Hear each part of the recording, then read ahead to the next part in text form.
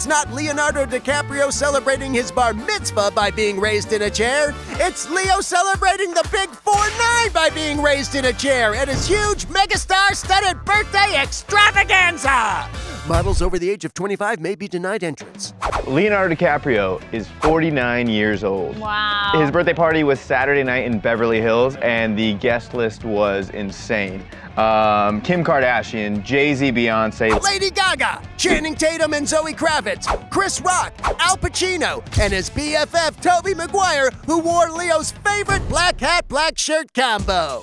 Still, all eyes were on Leo, especially when he started rapping.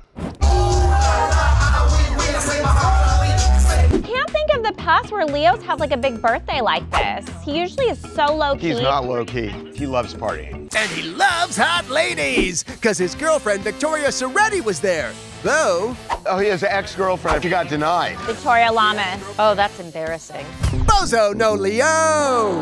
At what age do parties like that stop, if at all? They should have stopped 10 years ago. That is such a sad way of looking at life. Like, once you get old, the fun just ends? No. I wonder what he's gonna do for his 50th. He's gonna be nursing an injured hip. Good thing Medicare will kick in soon. So, happy birthday, Leo! Now uncharacteristically wrap us out of here! It's alright if you wanna make a sway on me.